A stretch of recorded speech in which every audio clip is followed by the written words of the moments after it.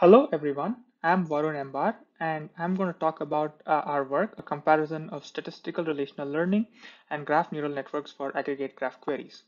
This is joint work with my collaborators, Srinivasan and Lise Getoor. So graphs are ubiquitous, it's all around us.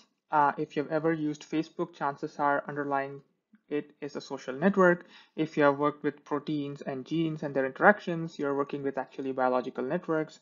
If you've ever used search such as Google or Bing or interacted with Alexa or Siri, underlying these systems are what are called as knowledge graphs. So these graphs are all around us and they're typically heterogeneous or multi-relational in nature. By that, I mean that these graphs have different kinds of nodes, different kinds of edges, and they have an ontology defining them. So one issue though with all these different kinds of graphs are that although they are very large, they're almost always incomplete. They contain either missing nodes, some missing edges, or it could even be something like attributes of these nodes or edges that are missing. In this talk, I'll be looking at cases where the nodes have labels associated with them and some of these labels are actually missing. So because of these missing node labels, we need to somehow first infer them before we can use them to perform any kind of a reasoning or another upstream task. Traditionally, there has been two main approaches. One is what is called as statistical relational learning approach. This uses probability and logic. And typically you define a model using a weighted logical clause like the one that is shown here. And then internally it uses this to generate some kind of a probability distribution over the set of possible values for these missing nodes labels, and then you perform that and use that to perform some kind of inference. More recently, there is this approach to use neural networks and its representational power to perform inference on these graphs. These techniques make use of the neural network's ability to learn some kind of intermediate representation. So they club together the node attributes, the structure of the graph, the edges, and so on and so forth, learn some kind of a representation of these nodes, and then use these representations to perform inference. So there are these two main approaches that people have looked at. So one issue what between these approaches and comparisons are that they almost always look at some kind of a locally decomposable metric, such as node accuracy. So the issue is that although these are very important, there are a bunch of global properties, such as the number of bridge nodes, number of triads, which are very crucial for understanding the graph. For example, how polarized a graph is or how susceptible the graph is to attacks and how fast the influence can spread on these graphs. These things are typically captured by these global properties, and these global properties involve not just a node or an edge, but sometimes even the entire graph. Uh, so these global properties are important. However, performance on node labels, individual node labels, does not necessarily translate to good performance on these global properties. So in this work, I would like to motivate the need for studying these different approaches in their ability to infer these global properties and not just locally decomposable metrics such as node accuracy. So here is a quick roadmap of the talk. First, I'll talk about aggregate graph queries, something that can capture a large class of these global properties. Then I show how these aggregate graph properties can be used to define several global graph properties. I'll propose two different approaches to estimating them, and then I'll perform an evaluation using three benchmark data sets for these different approaches. So what are aggregate graph properties? Aggregate graph properties capture a large class of global properties, and these global properties involve multiple nodes, edges, and labels. Uh, more formally, these aggregate graph queries involve performing an aggregate function computed on a set of subgraphs that satisfy some kind of a given Boolean condition. These can be thought of as a function that takes as an input a graph and returns a real number as output. So here is an example of an aggregate graph query. Here, this query actually computes what is called as edge cohesion. So what it is looking for is pairs of nodes that are connected to each other. That means they have an edge between them and also belong to the same class. So here, supposing I gave you this graph that you see on the bottom left, there are actually five pairs of nodes that have an edge between them and belong to the same class. So this is how you would mathematically represent this query. So first you have a Boolean condition that you see at the rightmost end that is saying that I and J are two pairs of nodes and they have an edge between them. That is what EIJ stands for. And then you have another condition that says that CI and CJ, here CI and CJ correspond to the labels of these nodes I and J, that they must be the same. So taken together, this generates all pairs of nodes that have an edge between them and also belong to the same class. And then just next to it, you see there is a for all I comma j, which is basically going over all pairs of nodes and identifying what are the pairs of nodes where this condition holds. So taken together, this gives you a set of pairs of nodes. And then we finally perform some kind of an aggregate function similar to your relational database query like count and average and so on and so forth that takes the set and returns a real number. Here we use the count aggregate function, which actually returns the cardinality of this set. So taken together, this query computes pairs of nodes that have an edge between them and also have the same class labels for these two pairs of nodes. So having defined what an aggregate query is and what it looks like, let's look at a suite of different aggregate queries and see how they can capture a wide variety of global graph properties. So the simplest is the accuracy metric. As I mentioned before, this is a locally decomposable metric. It looks at each node in isolation. And the way to represent it is as shown here. So you're basically counting the number of nodes where Ci is equal to Ci star. Here Ci star refers to the actual ground truth. And so whenever the inferred label is the same as ground truth and then you compute it, you get some kind of a measure of accuracy. Next, a slightly more complicated AGQ that goes over pairs of nodes is edge cohesion, as we saw before. This looks at pairs of nodes that have an edge between them, but also have the same class label. This is an edge-based query. So similar to the previous query is the edge separation query. This, like the previous case, looks at pairs of nodes. This is an edge-based query. But unlike the previous setting, it asks for the number of edges that connect nodes with different labels associated with them. So moving on to more complicated graph queries, next we look at the diversity of influence query. This captures what is called as the k-core nodes in a graph, and it measures the number of nodes that are present in a graph that are connected to neighbors that have at least half the different node labels associated with them. So these are very crucial nodes that kind of go across different communities. Another interesting graph property is the exterior document, which measures the number of nodes which have half its neighbors belonging to different categories. This is captures the property called monopoly, which is the cousin of homophily. Uh, So an inverse of this is the interior documents, which captures homophily and asks the question, how many nodes are there that have at least half its neighbors belong to the same category as the given node? As I mentioned, this captures homophily. So here I've shown the suite of graph queries that I talked about. As you can see that as we move to the right side, we are looking at nodes that have a very similar neighborhood, which belong to the same classes. And as we move to the left side, we are asking nodes that are kind of edge of these clusters where they actually belong to a neighborhood with very different node labels. Also on the y-axis, you can see that these queries can get more and more complex. The simplest is the accuracy metric, which just looks at a node in isolation, and edge separation and edge cohesion looks at pairs of nodes, and diversity of influence looks at the entire neighborhood of a given node. So having talked about different aggregate graph queries, let's next talk about how to estimate them. And the reason we need to estimate them, as I mentioned before, is because we do not observe all the node labels. Some of them are missing. So I need to first somehow infer these missing labels and then compute this query.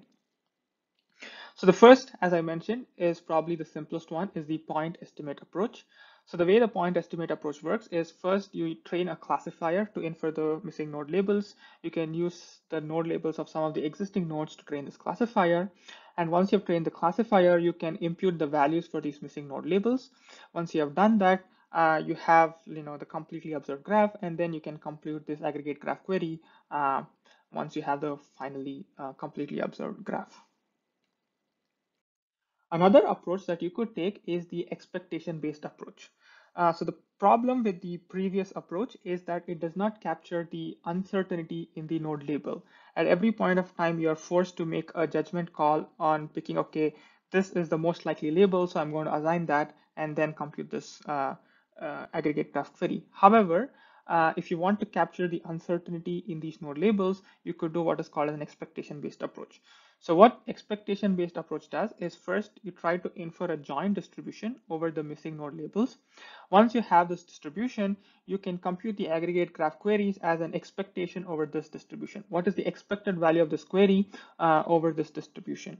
And so now you are able to capture the uncertainty in the node labels, which you weren't able to do it before. So we have these two approaches. Which one works better? So first, before going into the empirical evaluation, here is a theoretical analysis of it.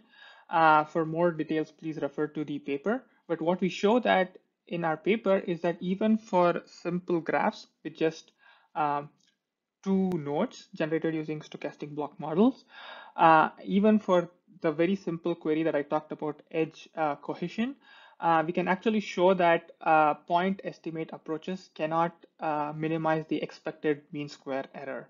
And this is simply because they are unable to capture the uncertainty. You're making these hard judgments about what the node labels are, and therefore you cannot minimize the expected error. So, so now we know expectation-based approaches are kind of, somehow better than point estimate approaches. So how do we go about computing them? So statistical relational learning based approaches usually define a joint distribution over these unobserved variables, and then we can use them to infer these aggregate graph queries. So two of the most popular approaches are Markov logic networks and probabilistic soft logic. So one issue with these are that even though you have a joint distribution, because these aggregate graph queries involve the entire graph, computing these expectations are intractable. They involve either a summation over all different possible values for these node labels or an integration, and computing this is intractable. So the obvious way to overcome this is to perform what is called as Monte Carlo approximation, where you use some kind of a sampler, typically the Gibbs sampler, to generate samples from these joint distribution and then approximate the expectation using these samples. So the way Gibbs sampler works is you first have a way to sample from the conditional distribution, and then you kind of repeatedly sample from the conditional distribution of each random variable given everything else. And then this is shown that after some point of time, this converges to the actual joint distribution, and then you can use these samples. One issue though is, unlike MLNs, which uses Boolean random variables, PSL is a continuous distribution, and the conditional distribution is very hard to sample from. So in our paper, we circumvent this problem by incorporating a metropolis sampler inside the Gibbs sampler. So the way we sample from each conditional distribution is first we generate a uniform sample, and then we perform an acceptance rejection test and only accept it if the sample falls within some ratio. And this is guaranteed to generate a sample from the joint distribution after some time. So now we have a way to compute these aggregate graph queries as an expectation and also as using the point estimate approach. So now let's evaluate them empirically. In particular, we are looking at 4 research questions. One is, what is the performance of these expectation-based approaches compared to point estimate approaches? Next, we look at what is the effect of the amount of label data on performance of these approaches. We'll also look at what is the trade-off between computing these aggregate graph queries and also locally decomposable metrics such as accuracy. And finally, we look at what are the implications of runtimes when using these two different approaches. So we evaluate these different approaches on 3 benchmark datasets, Cora, CiteSeer, and PubMed. Here are the statistics. So as we can see, we have a small data set such as Cora with 2000 nodes, but it has a large set of categories. And then we have slightly larger data sets such as PubMed, which have about 20 different nodes, and it has only 3 categories and a smaller set of attributes as well. So in this talk, I'm going to show you results for Cora. For the other data sets, please refer to our paper. So we look at 3 different sets of approaches. One is a non-relational approach, logistic regression. Then we look at several SRL-based approaches, in particular PSL and MLN. So these approaches can either be used to perform a point estimate approach where you actually use the mode of the distribution. Here I call them as PSL map and MLN map, or you could also use an expectation-based approach where you compute the expectation using the samples generated. Here I call them as PSL sample and MLN sample. Finally, we'll also look at graph neural network based approaches. In particular, we look at 3 kinds of graph neural networks: graph convolutional networks, graph attention networks, and graph Markov neural networks. So these graph neural networks usually do not define a joint distribution, and even if they do, because of issues in kind of performing inference over these joint distributions, they make some kind of a mean field approximation, and hence we are unable to compute expectations using these approaches. So we will be using them to only perform point estimate based approaches. So here are the empirical results. So we compute the query error, which is the difference between the computed value minus the actual value for each of these queries normalized suitably. So the query 0 is actually the accuracy, and queries 1 to 5 are the different aggregate queries that we defined.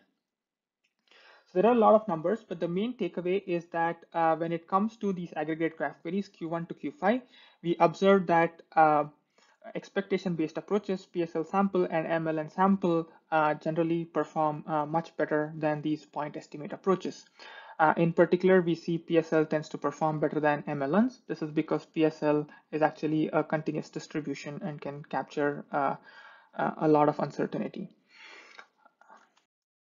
Next, coming to just the query 0 or the accuracy, we actually observe that point estimate approaches, in particular graph neural network based approaches, tend to perform better. This is because they can actually make use of these attributes to learn a very good representation, and this helps them perform better when it comes to accuracy.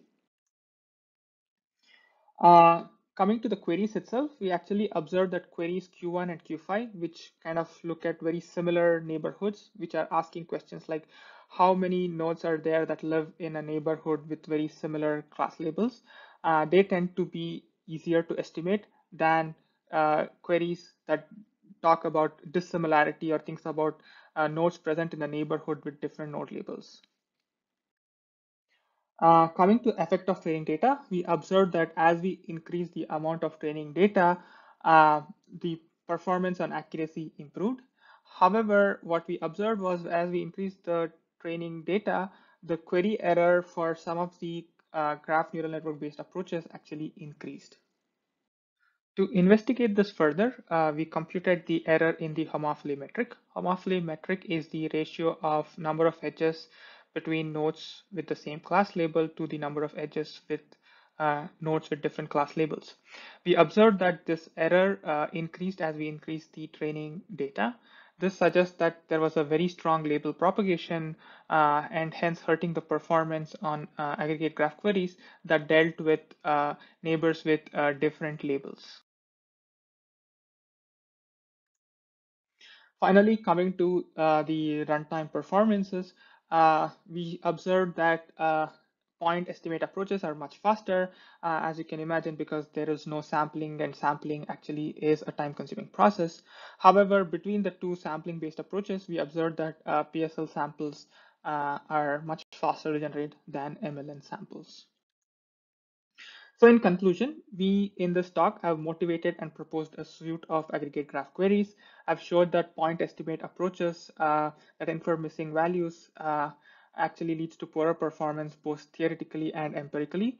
I've proposed a novel Gibbs sampler for PSL that is faster than existing sampling-based approaches. And through empirical evaluation, I show that expectation-based approaches perform better than point estimate approaches. As a future work, it'll be very interesting to look at these neurosymbolic approaches that actually combine both the statistical relational learning and graph neural network based approaches. In particular, we could make use of the representational power of graph neural networks and incorporate them into SRL approaches as a predicate so that we could also define a joint distribution over them. Thank you.